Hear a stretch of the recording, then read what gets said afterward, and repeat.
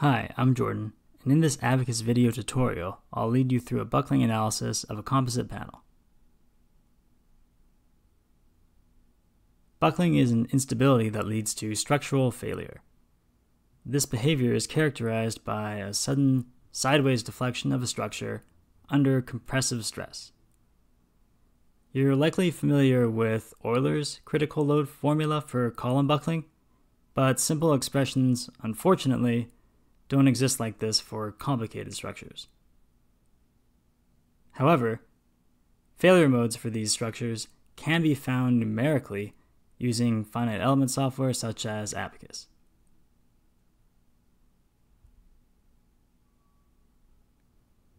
The buckling analysis that will be covered in this video will involve the stiffened, thin shell composite panel shown here. 2 cutouts are made through the panel, and 3 stiffeners are added to increase stability. A compressive load is applied to one edge of the panel, and motion is constrained with pinned, symmetry, and fixed displacement boundary conditions. For the mesh, we'll use 4-node conventional shell elements and do a bit of mesh refinement around the holes. Carrying out this analysis in Abaqus will require creating a composite laminate with anisotropic material properties, and we'll be using a 0 plus or minus 45, 90 degree symmetric layup, and that gives us a total of 8 plies. We'll do a 3D conventional shell analysis using S4 elements. And the ultimate goal of this analysis is to determine the buckling mode shapes and their corresponding eigenvalues. Let's begin by opening up Abaqus. We'll begin by clicking on Create Part. After renaming the part, select 3D Deformable Shell, and under Type, select Extrusion. Set the approximate size to 1 and then click Continue.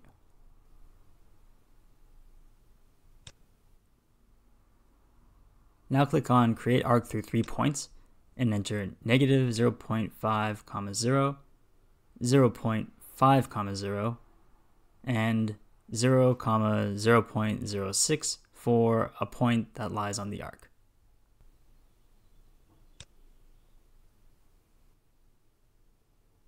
Then click Add Dimension, select the curve, and then click anywhere else to define the dimension for the radius.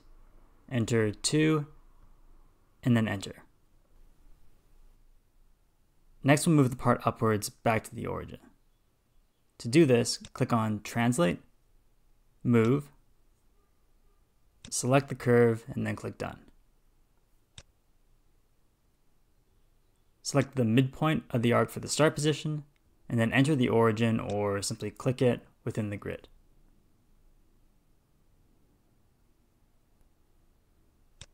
To draw the first stabilizer, click on the Connected Lines tool and zoom into the curve midpoint. Then click on the following points to draw the first stabilizer.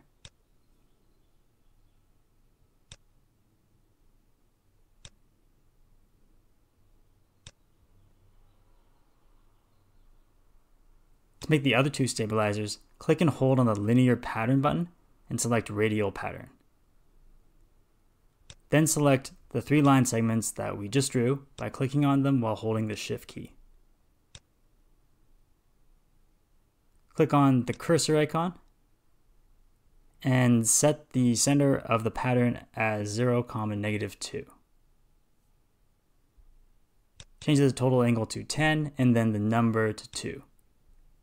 And if we zoom out, we can see that another stabilizer was drawn to the left. We'll create the third stabilizer in the same way, except this time we'll set the total angle to -10.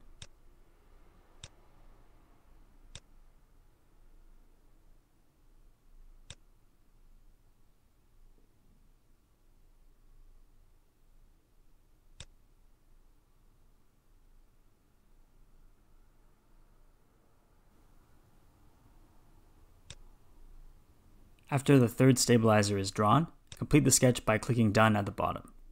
enter a depth of 1 for the extrusion, and then click OK. Now we'll create the 2 holes by extruding a cut. First, create a datum plane. Select XZ plane, and then enter 0.1 for offset.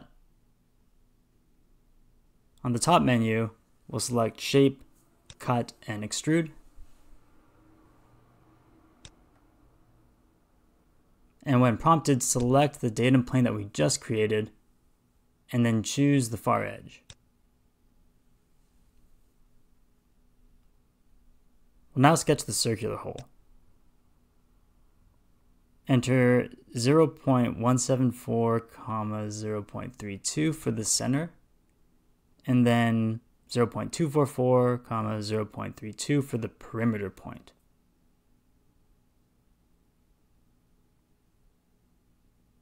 For the rectangular hole, enter negative 0.254,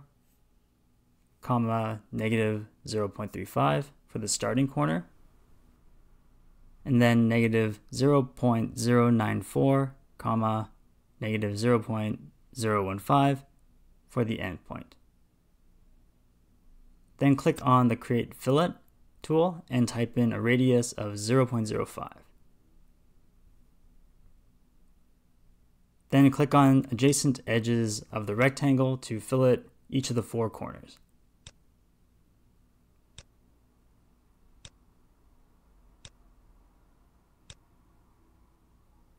Once that's completed, click on the X, and then Done to finish the sketch. Make sure the red arrow is pointing downward, and then click on OK. To define the composite material, switch to the Property module,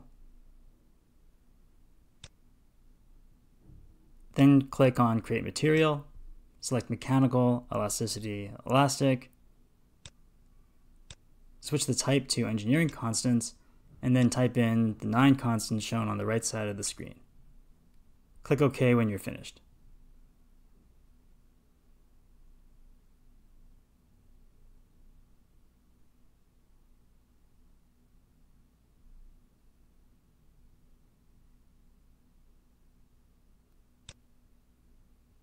Next, we'll create the composite layup.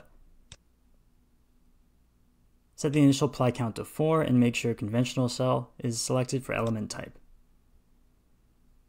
Right-click on Region and then Edit Region. Drag around the entire part to select everything.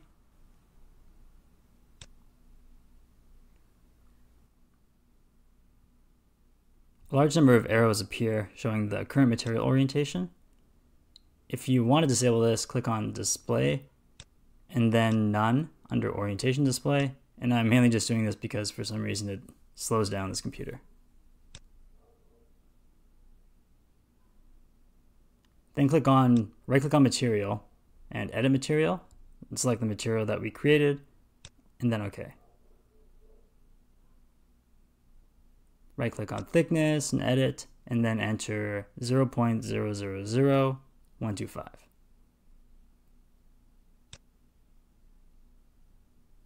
To fully define the material orientation, right-click on CSys and then Edit CSys.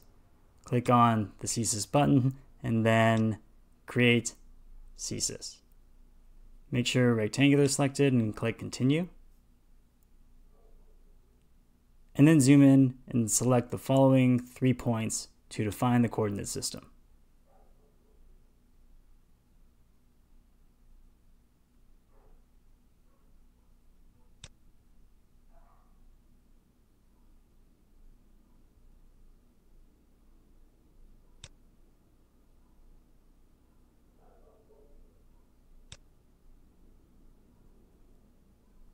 Back in the coordinate system menu, click on the arrow and then select the coordinate system we just created.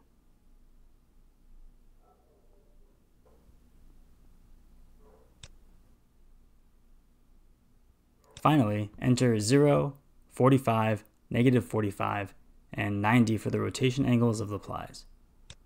And make sure Make Calculated Section Symmetric is checked before clicking OK.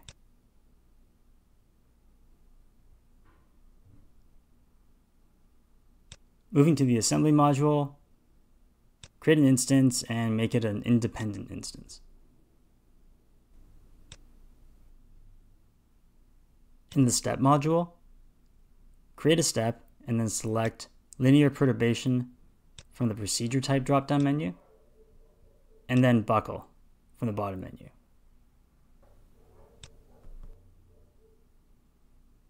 Choose Langchos for eigensolver, and then for the number of eigenvalues, select 7. The subspace eigensolver is typically better for smaller numbers of eigenvalues, but in this case it won't matter much. In the load module, click on Create Load, and then select Shell Edge Load.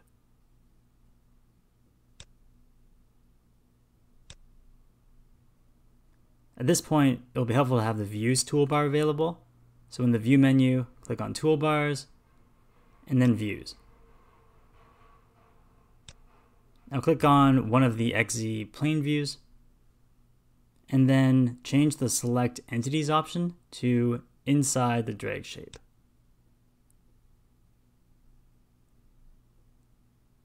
This will easily allow us to select all the surfaces along the top and bottom edges.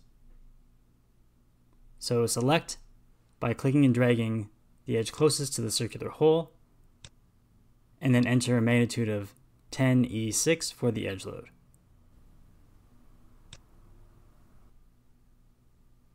On the left and right edges, we have X symmetry boundary conditions,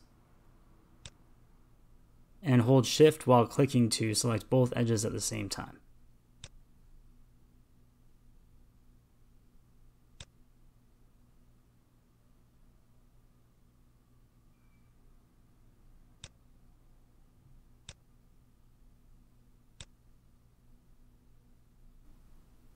For the edge nearest to the circular hole, click on Create Boundary Condition, Displacement Rotation, and then fix the U1 and U2 displacements at 0 after selecting it.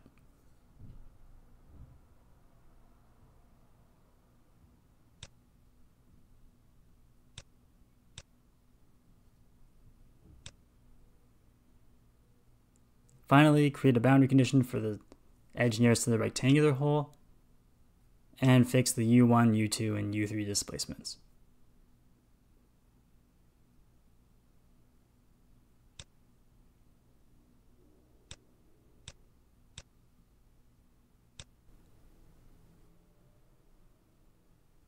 After applying the load and boundary conditions, move to the Mesh module, click on the Seed Part button, and then enter an approximate global size of 0.02. To refine the mesh around the holes, we'll create a series of partitions, and these steps are optional but should improve accuracy. Create a datum plane offset from the XY plane, and then enter an offset of 0.5, which places the datum plane in the middle of the part along the Z direction.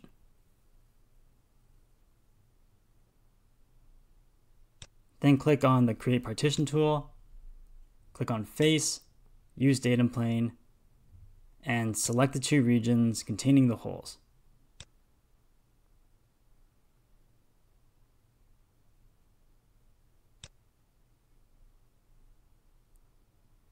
Then select the datum plane that we just created when you're prompted to. And then finally, create partition. Then we'll create a region of padding around both holes. Back in the Create Partition menu, click on Sketch under Face, and then select both regions containing the holes.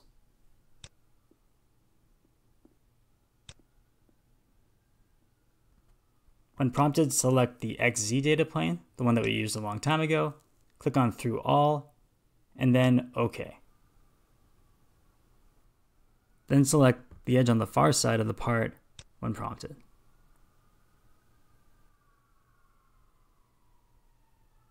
To add regions of padding around the holes, we'll simply sketch slightly larger versions of the hole geometries. In this case, we'll add a buffer region equal to 0.02 around each hole. Rather than entering all the coordinates for a circle and rectangular region, this doesn't have to be super precise, so it's probably okay just to freehand draw the two regions of padding.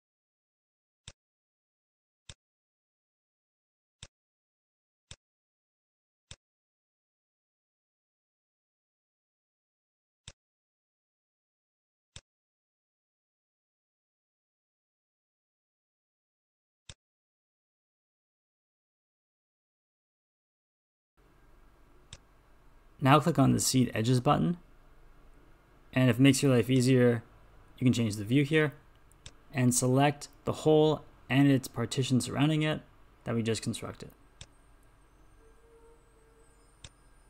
Here we'll seed by number and enter a value of 50 for the number of elements. Then select the rectangular region, and this time we'll seed by size and enter an approximate size of 0.01.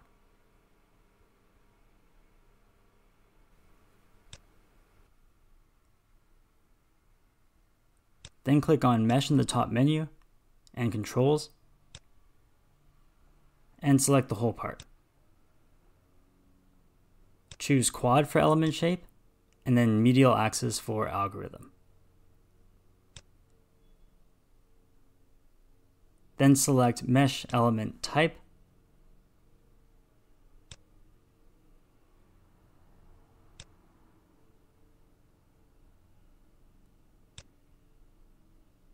and make sure the family is shell and you're using a linear quadrilateral with full integration, or the S4 element.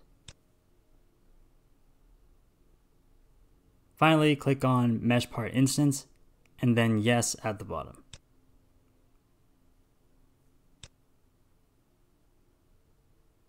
The partitions surrounding the holes give us a couple layers of elements that follow the hole geometries before the mesh transitions into a structured square mesh. We can now submit the job, so move to the job module, create a job with the default options, and then submit it.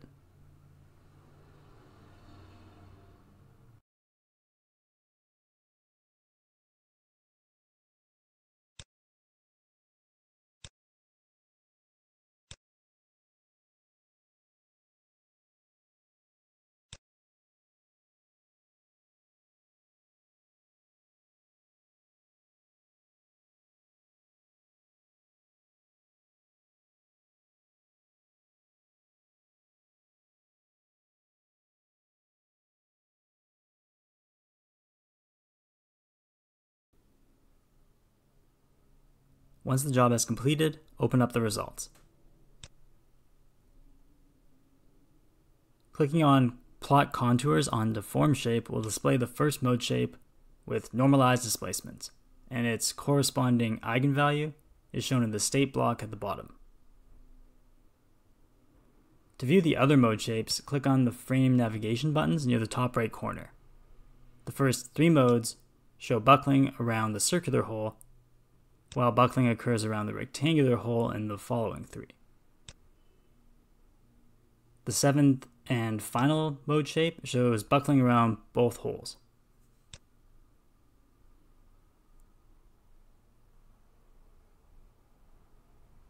That wraps up this video on buckling of a composite panel. Thanks for watching.